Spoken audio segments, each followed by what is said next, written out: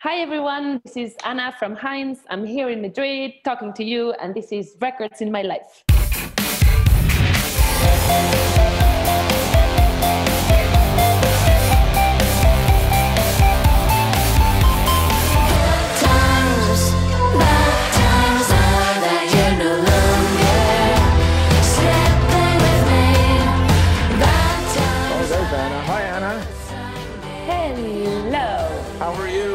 How are you doing?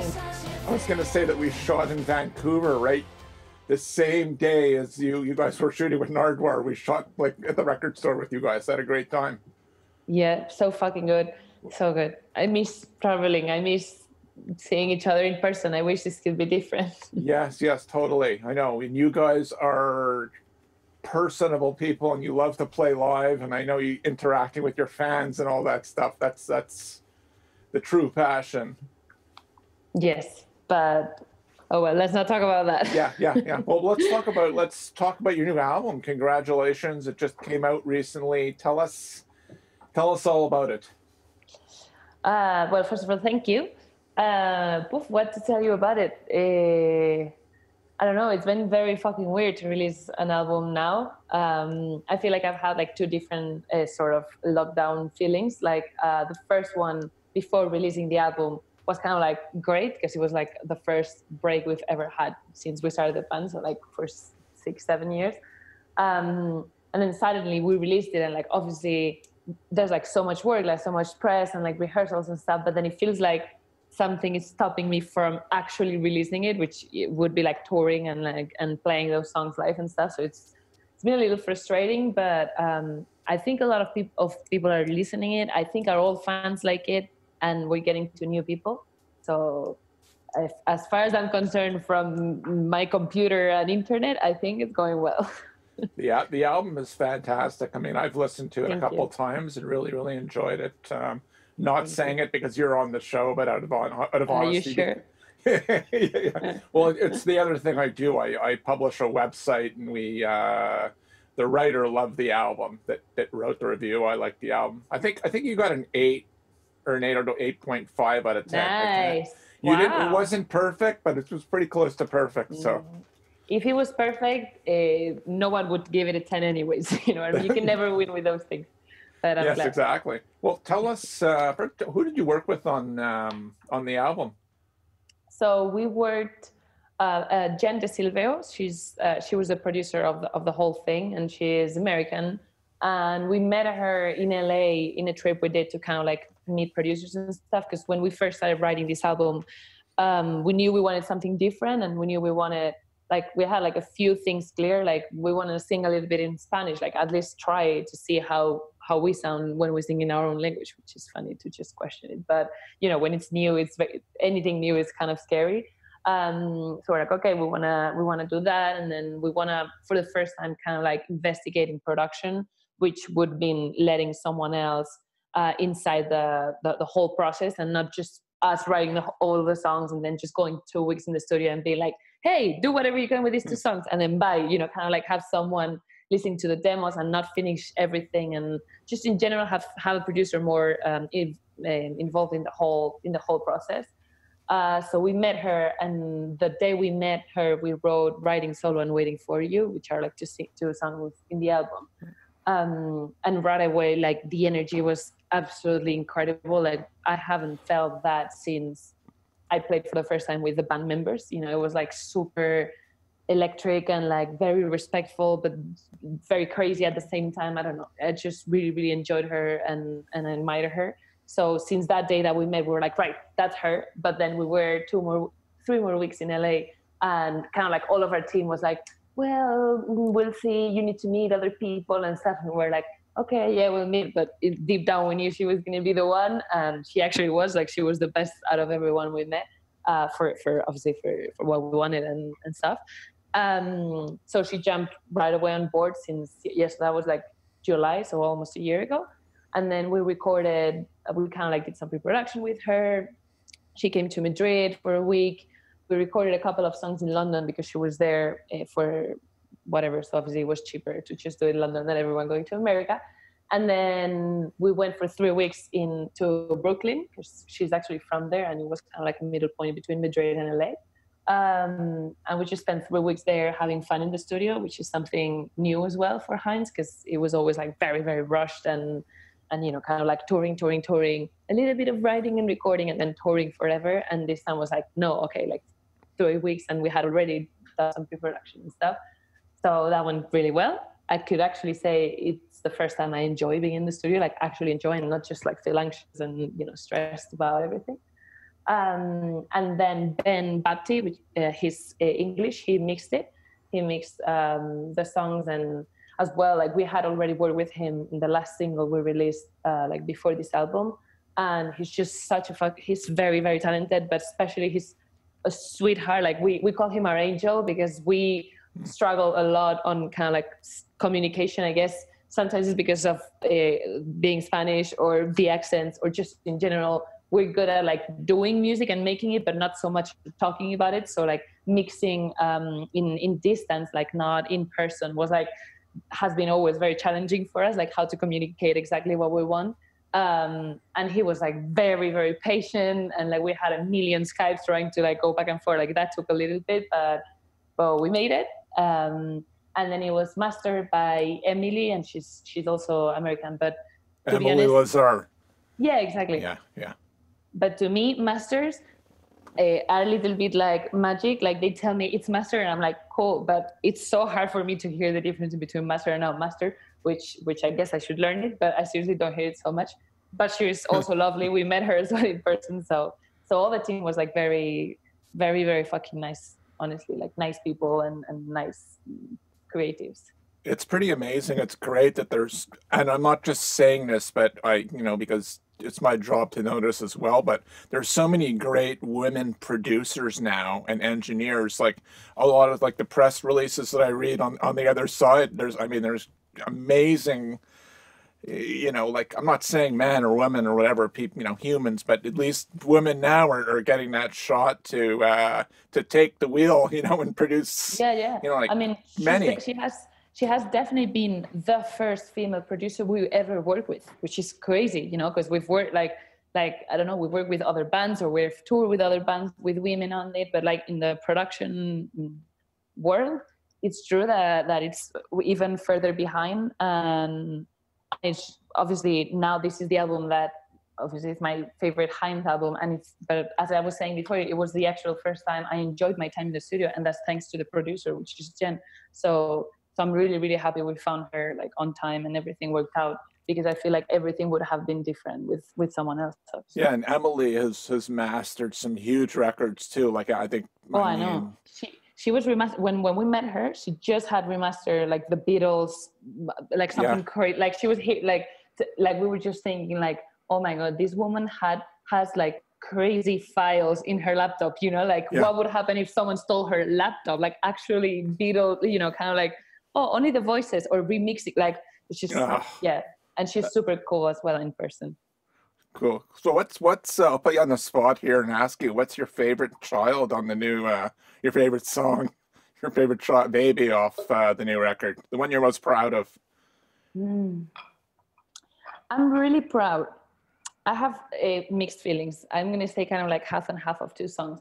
Because as a song itself, I think I would say Good Bad Times, which is the opening track of the album, because of kind of like what it represents to me, of like how far we've come coming from the last album. Kind of it's like it was the proof to me that we could do something super different and play new instruments and have a very different production and sound, and even like the tone of the voices, and half of it's in Spanish. Like everything is so different from what we've done before, but I still really recognize our kind of like essence there.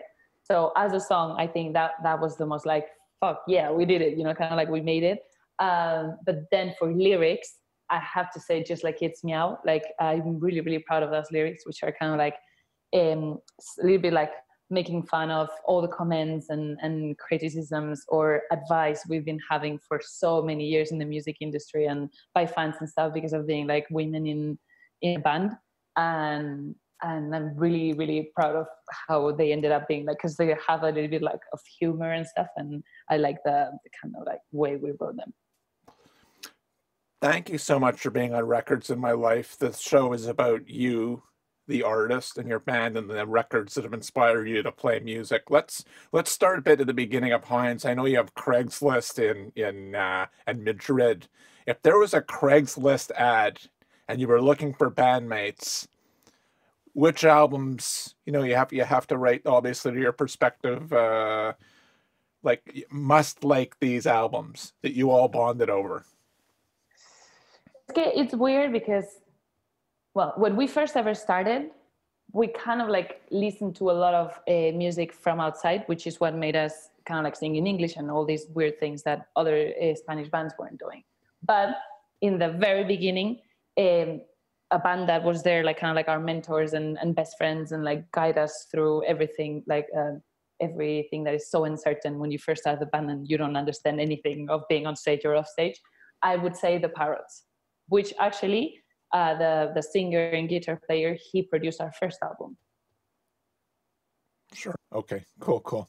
No, we don't. I never ever mention this, but we're a Vancouver-based show. It has nothing to do because we, interview artists from all over the world, but I know Mac DeMarco has been a big influence on your writing and your music. Yeah. What's your favorite Mac DeMarco record?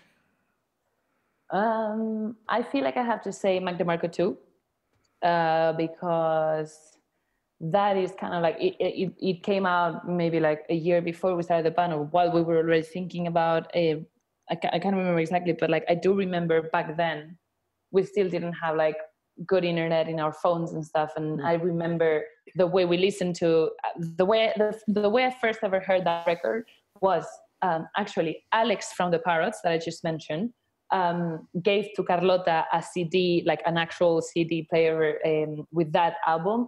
And I had no idea who he was, where he was from, what kind of music it was. But Cici gave it to me and she was like, just listen to this, it's amazing, whatever. And like I was driving to uni and I just played it like super randomly. And I was like blown away because it was kind of like the first bands or guy that I heard that was kind of like doing music that felt like, how to say, like it wasn't super produced, and it felt like really close to me, like, oh, maybe I could do this, even like not in the sense of like write those songs, because I think he's an amazing songwriter, but like the way of recording it and performing them, and the way he like introduces some sounds in the end and some whispers, and even the lighter thing in the end of a song. It's just, it felt really, really like it really like shocked me how close I felt to the person I was listening to, even if I didn't even know who he was.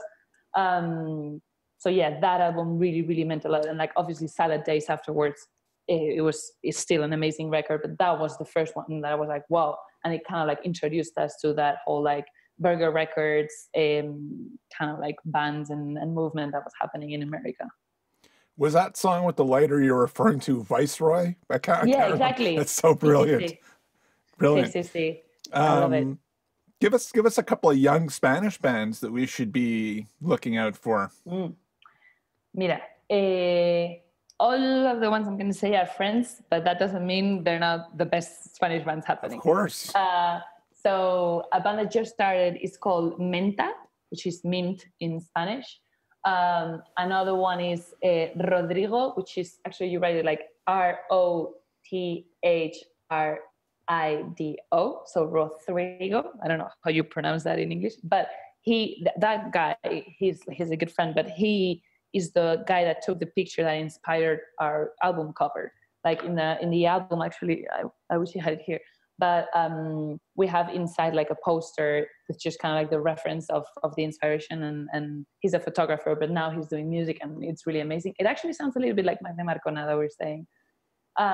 Then Oro Vera as well.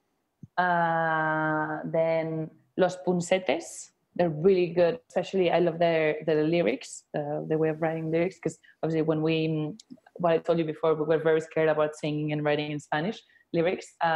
So we literally studied it, and Los Poinsettias were one of like our mentors that we were kind of like studying how they wrote lyrics. Thank you for that. We pride ourselves on educating people about great music through you guys, through the artists.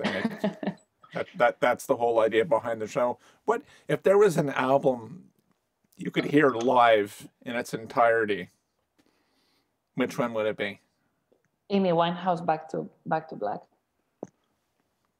Right away, Definitely. no hesitation. No, because I was thinking about it because when I was reading like what the interview was about, like I was thinking what would be like the records of my life, you know, kind of like making those questions, and like obviously she's one of like out of my list. She's actually the only person that I'm never gonna see because, you know, unfortunately she died. So she's like my Beatles. What is the best, what would you consider your favorite romantic record? I'm not sure if it's like romantic, but I think so. The Little Joy record, I think it's self-titled. They only have one, right? Well, yeah, I think so, there's one. Little Joy. Yeah, I love that one. It's a little bit, I was thinking like maybe them or maybe the Vendra Van Hart, because like it's not super romantic, but it's kind of like morning romantic, you know, kind of like has a little bit of energy, but it's like very sweet and stuff. And yeah, I love that record. What album would you consider a masterpiece? Amy Winehouse, Back to Black. That's great. That's great. Finally, thank you again so much for being on the show. We just have a few more quick questions that we like to ask all guests. Weed, wine, or water for listening to your favorite record and for writing? Not weed, because I don't smoke weed. So, oof. I think for listening, wine, but for writing, I'm gonna have to introduce a new beverage, which is beer, because otherwise wine will get me like too sleepy, you know, like sometimes it's so long that it's just wines gets you like a little bit moody, and when you're writing, if you do that, you fall asleep. That's good. I'm surprised more like beer, like it's been very it hasn't been referenced as much. I'm surprised because it's a good beverage to like, you know, not get you Claro, too. because it's slow, you know, Yeah. like if you can't, if you have, I don't know, 3 glasses of wine, you're already like perfect for listening and dancing, but not perfect for staying awake and thinking. Right. Going back to your high school days, what's the first album, like the record of your generation? What's the first album you think of? like kind of like when I was very, very young, that first album, or teenager when I already thought I was cool. And like yeah, rock. that's kind of like, you know, when you're a teenager, you know, like rock and roll high school, right? Yeah. Type of thing. I think it would be Cosmo's Factory from the Creedence Clearwater Revival. Wow. Yeah, I used to listen, like back then when I was a teenager, I was a little bit like lost in my school because no one that I met really liked that kind of music and like rock and stuff. And I had an older boyfriend. He was just 2 years older, but he was in a band, and like he kind of like I felt like anyone in my age didn't listen to rock music, but 2 years above it was like a thing. So yeah, I remember listening to like a lot of the Sonics and like all that kind of like good like rock oldies and stuff. And that album also really reminds me a lot to my dad. He loves the band, and I remember him playing the actual vinyl that I stole from him and I have in my house. Yeah, and I really like the cover as well. What a cool dad. I mean, Yeah, you're in that age demographic where, you know, your folks could still they cool. got the line where they're into some cool records, right? They're not that old, where they're, you know what I mean? Yeah. And finally, we like to ask all of our guests for some words of wisdom for their fans and our audience. I guess but I'm gonna talk to myself. I guess we all need to support each other a lot, and in every sense of like small bands, small record stores, small venues, like everything. Well, even big band, because like even when like people think we're big and we can't afford rent, so even for people that think it's like big and stuff, you know, it's just like in general, everyone, now is the moment to kind of like decide where to put like your money, or if you don't have money, like your energy and your support on things that are kind of like, you know, where that are a little bit like independent, or like where you see like the people behind it and stuff. And I feel like all of those things, even if it's music or not music, really could use a lot of help now, because I feel like the big ones are doing the same or even better, and the small ones were like slowly dawning. So a message of hope and support each other, and think of who you're supporting, because everyone needs help now. So think where you're, I don't know, like one of my favorite lyrics is from Montfort and Sons, which is the band I don't even listen to, but like I remember that lyric really struck to me, and it's like, where you invest your love, you invest your life. So kind of like that, you know, like be conscious of where you're spending like your time and energy. That's fantastic advice, especially in this day and age. We need, you know, we need art, and we need music back, and we need to support it. As I'm sure, I'm not telling you, but it's great advice. Thank you so much, and of course, and best of luck with the new baby, the new record. I like to call them babies, but it's a great record. It's a great record, and people should buy it for sure. And yeah, thank you. Have a great evening. Much. Thank you. You too. Bye. Take care. Hi, I'm Mark Henning, the other half of Records in My Life. Love it that you made it to the end of the video. Please leave us a comment, leave us a thumbs up, and subscribe. If you really dug the show, we'd love it if you'd consider supporting us over at patreon.com/RIMLTV. Cheers and see you next week.